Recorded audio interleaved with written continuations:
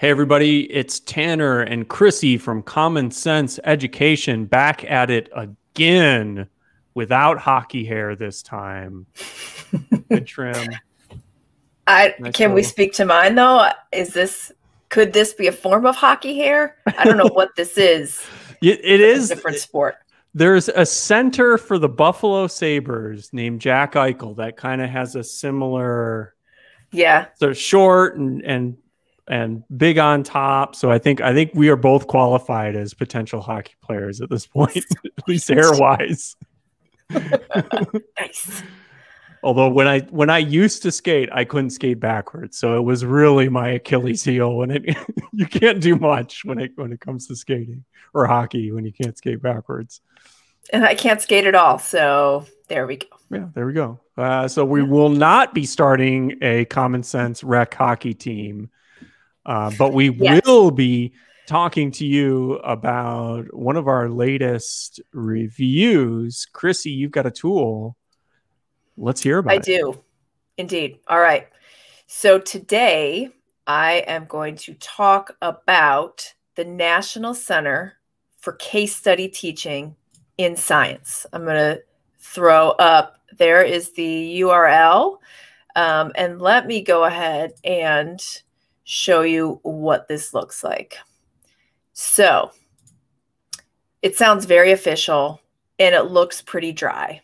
I understand. I had the same reaction. Everybody probably will. However, let me just tell you that this is a free treasure trove of materials that not only, if you check out these dates, you can see that it stays very up to date. So despite its sort of stodgy looking appearance, it is very much up to date, has some recent material for you. And basically the idea is this. It has lots of different real-life case studies about a huge variety of topics and in a large variety of formats. Let me show you what I mean.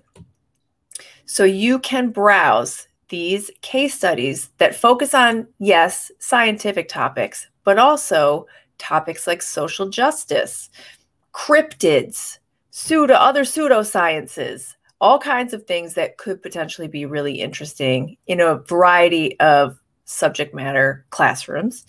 So if you check out the different headings, you can search all of these different sciences. So that seems pretty standard. Okay. But it's a long list. So there's a lot that you can peruse. Educational level, middle school, high school, obviously these won't apply to the classroom. One quick note, we are not seeing the menus when you click on them, which is strange. It must be strange. It must be some way they're displaying it on that site. Okay. So I'm not, like, I can see when you've clicked on education level, I'm not seeing what those education levels are, unfortunately.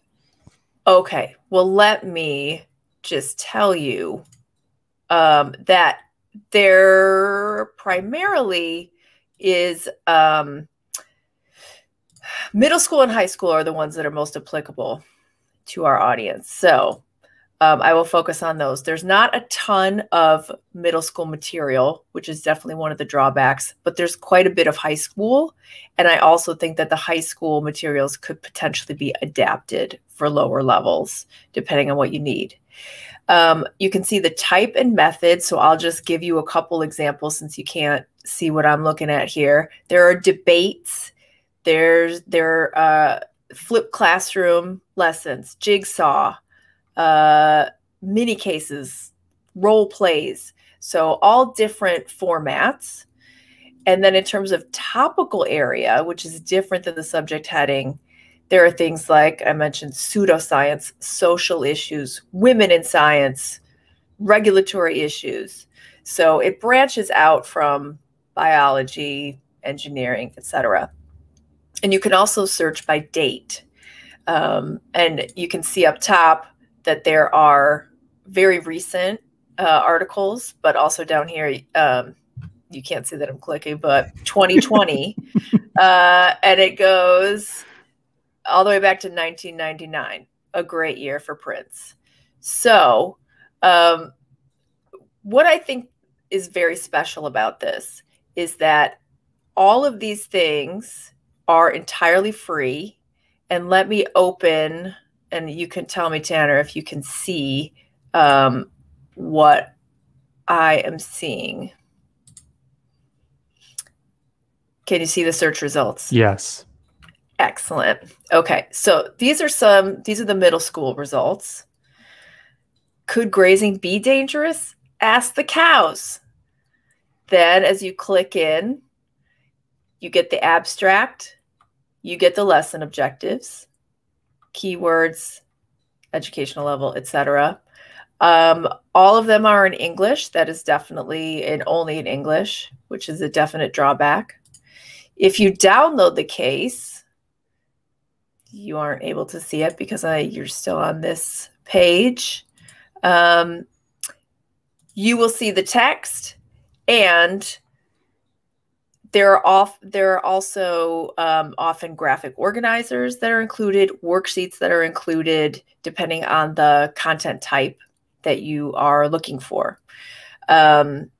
If you would like the teaching notes and the answer keys, if there are embedded questions, it's $25 a year, which won't break the bank if you decide that this is a really useful tool for you. But I think, I was thinking about, again, I believe I've mentioned I was a high school English teacher. I could see a lot of potential uses. There are a lot of reading comprehension questions, a lot of opportunities to practice speaking, presenting, debates, research, etc. So it goes far beyond the science classroom, I would say.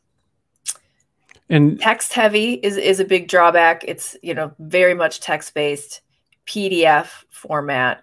So in that way, it's limiting their not interactive elements within the resources themselves. Yes. I like the idea that this is real world science. It's almost like there's long been a dream to kind of surface actual scientific research in the classroom in a digestible way. It seems like this is an attempt to do just that, but through the case study model versus just parsing some sort of peer-reviewed study. It's kind of like reframing and exposing maybe the experiments and studies that went into what would make their way into like a peer-reviewed article for a scientific journal or something, right? Yes. So instead of the teacher having to find applicable articles and create a lesson that will work for a particular format, it's all there for you already in that format, which is pretty cool. Do students do anything? Is there a kind of creative or experimental approach to this, or is it mainly just understanding the information? There's definitely, you could definitely group kids, have them do research, since there are jigsaw formats and debates and student presentations. I feel like there are a lot of opportunities for kids to really dig in and get involved and take ownership. So it's not just reading and answering questions. But this seems like this would work perfectly in a science classroom, but this seems like it would go really well in ELA classrooms too, especially for ELA teachers looking to do cross-curricular connections, or like maybe even team teaching with a science teacher in the school. I could see a lot of possibilities there. There may even be, with some of these topic, social studies connections. I think you mentioned. Absolutely. Some social From what I saw, yeah, for sure. And I think there were some media literacy oriented questions too that I saw in some of the articles. And it looked like there was a recent article on bear bile. So if that's your thing, you're covered. I mean, how often are you looking for that? And you're like, where am I going to find the right resource for this? There it is. It's right there for you. Bear bile. So you can find a review of this tool over at commonsense.org/education, as well as everything we talk about on this show, which comes out every Tuesday on YouTube. So make sure you subscribe and tune in and let me roll that end bumper Beautiful bean footage. Oh my God. Let me take, I really screwed up. We got the new episode every Tuesday on there. Got to take that off. All right. See everyone next week.